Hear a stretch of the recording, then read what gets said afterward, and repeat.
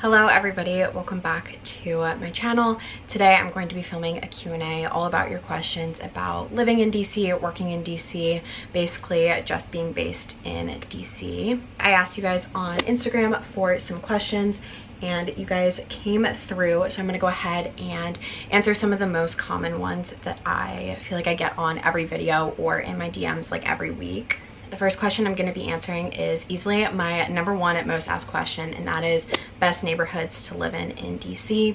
And I feel like I've answered this a couple of times now. I really hate answering this question just because I feel like everybody has such individual needs in terms of like metro stations that they live nearby, what amenities they want nearby if you want to live in a residential area versus like a high-rise apartment complex. My biggest tip here is just to do your own research, and I know that that's not what anybody wants to hear, but I think that's what you need to hear. I personally would make sure whatever neighborhood you're moving to, it checks your boxes in terms of metro or bus accessibility and just the type of lifestyle you want to live, whether that's more residential or more apartment complex, like busy versus quiet, that kind of thing. If I personally had to move tomorrow, I would look in DuPont Circle, Logan Circle, Shaw, Noma, in Capitol Hill primarily. A few other neighborhoods I would consider but wouldn't be my absolute first choice would be like Columbia Heights, Parkview area. I've heard good things, I'm just not like super familiar with those neighborhoods as much.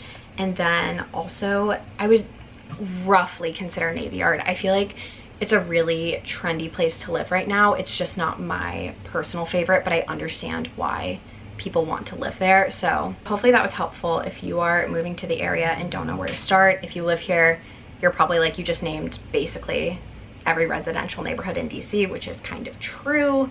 I also got a couple questions about safety in DC, if I feel safe walking home at night, how I feel with like current leadership, and if I was worried that it was going to get worse between November 3rd and January 21st. And I would say as a whole, I feel pretty safe here. I think no matter where you go at night as a young female, in any city you feel a little bit on edge, but I wouldn't say that I feel more unsafe here compared to literally anywhere else and I've been at night.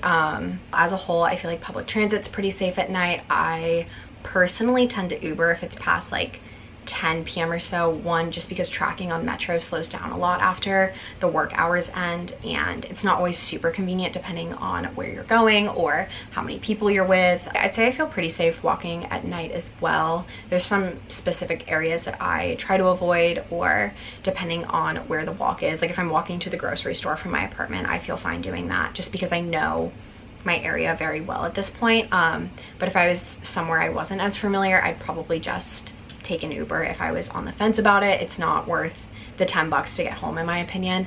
But as a whole, I feel pretty safe just walking around day to day here. As far as politically safe, I don't think we're at too much bigger of a risk than we've ever been at, just because no matter who's in office, there's always going to be someone who hates that person with an extreme passion and is willing to take extreme measures to act upon that, I guess. I am aware of the fact that if the White House were to get bombed today, I would be gone, like out for the count for sure. However, I feel like that's just not that likely. DC is such a security heavy city because of all of the politicians and just like political business that's done here. It's so easy to forget, and I forget myself too sometimes, but there are so many undercover people in the city, on top of buildings, on the streets. There's for sure systems underground that we don't know about that keep the city safe. So if that's your biggest concern with moving here, I personally wouldn't let that stop you, but do what's best for you. The next question I got a couple times was if I've been going on dates since quarantine and how DC is handling dating right now. And I have been. I don't talk about my personal life too much on this channel, but I have been going on some Hinge dates here and there throughout the last like 2-3 months or so. Once things started like opening back up in the city, I personally felt okay like going and meeting up with someone outside at a park, you know, like something like that. I'd say the biggest differences that I've noticed, one, a lot more creative with dates in terms of like meeting up outside or drinking on someone's rooftop and stuff like that, like trying to make sure that everything is socially distanced, at least at first. And then secondly, I think COVID has really sped up the timeline of having conversations that you would either wait a couple weeks into having or just simply never have, as far as like what your intentions are, how many people you've seen in the last like week, if you're sleeping with anybody else, like things like that. Just because we are in a pandemic and you do need to be careful, just because it does really affect the other person, where a year ago it really wouldn't have on the same scale. So I think COVID's kind of expedited that process a little bit, at least in my experience. And then the last thing I'd say is just taking more precaution after to make sure that you are healthy and safe. I know for me, like I'm back in office pretty much full time now, so I know that if I do something a little bit more reckless, if you will, like I need to make sure that my health is okay before I go back into my office, whether that's like getting tested, waiting 2 weeks, you know, like whatever that is. Like I said, I don't really like to dive into my personal life, but I feel like you guys are understanding what I'm saying here.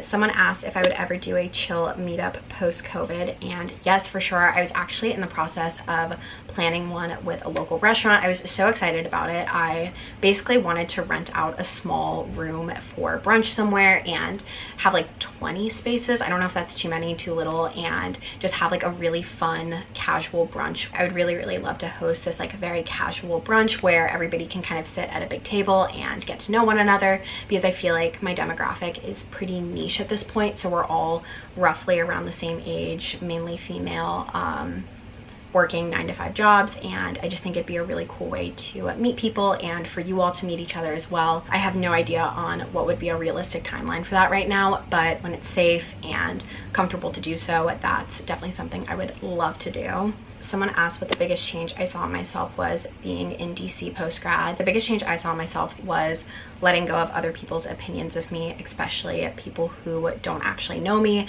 My channel definitely grew a decent amount over the last year, and with that brought a lot of new opinions and stuff like that, which is fine. I know I've touched on this before. I think I'm pretty willing to accept constructive criticism, or if I need to be called out because I did something wrong, I feel like I have good quality friends in my life that will definitely do that if I need it. But as far as like random people's opinions of me, or like friends of friends, people I just know like kind of loosely, I think I've gotten a lot better at not getting hung up on their perceptions of me, because at the end of the day, it's not really my business what they think of me, as long as I'm working towards being a better person and, you know, showing up for my friends, my job, and, you know, like things like that. I feel like I'm in a good place. So I feel like that's the biggest change that I've seen in myself. I got a lot of questions about what it's like to live here with the current leadership, and it's fucking tough.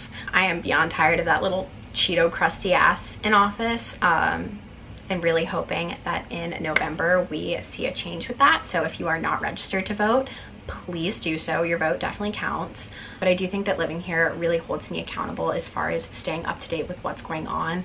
I am definitely more in tune with like my local leadership and specific people in the House and Senate that I wasn't necessarily aware of when I was in college. And I don't know if that's because of post-grad as a whole or living here, probably a combination of both, but I think it's been good for me. It's really powerful to live in the center of it, where it's so energetic and just constantly engaged. So I really like it. I got a couple questions about the public transport system: reliable, expensive, convenient. I would say as a whole it is pretty reliable. Right now it's a little bit dicey because of tracking and maintenance work and stuff like that, but as a whole I feel like the metro system is relatively reliable. There's always like random breakdowns, but if there is, they normally have shuttle buses, so it's not the end of the world. Not necessarily convenient. Pre-COVID, I also took the bus a decent amount. I would say that that was less reliable. Like one would eventually come, but if it said it would be there in 4 minutes, sometimes that meant 10 or 15 minutes.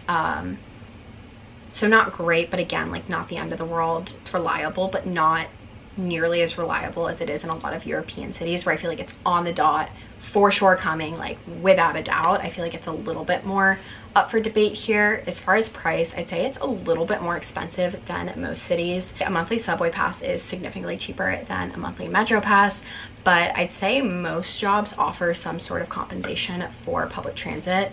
Mine doesn't, but most do, so look into that if you are concerned about the price maybe. The last question I'm going to answer is how to stay on budget when you want to try everything that DC has to offer. I really liked this question because I feel like it's very relatable. I would say, one, taking advantage of all the free stuff DC has to offer. Almost all of the museums are free, all of the parks are free to my knowledge.